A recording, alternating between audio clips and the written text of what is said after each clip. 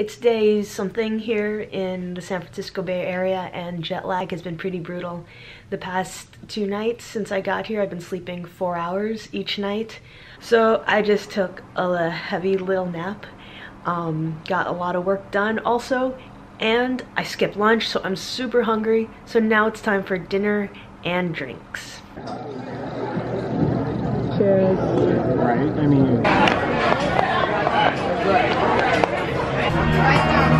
Thank you. Thank you. Our prosciutto San Daniele, aged 36 months. Over here we have our house-made cleanser. It's a whipped lardo with herbs. House-made tigella.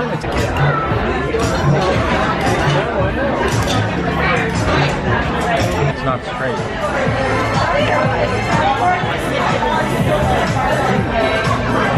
Wow, it actually works.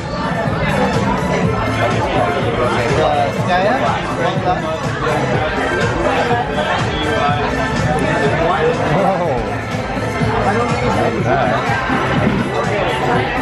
That means, so what do you have here? So that is the espuma. Appreciate it. Yes, it's perfect for you dessert.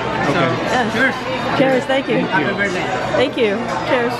Cheers. So that was dinner at Pausa in downtown San Mateo.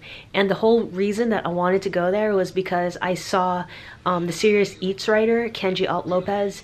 He took a photo on his Instagram account of the Aperol Spritz, which I became obsessed with after traveling to Venice. So anytime I see it, I have to order it.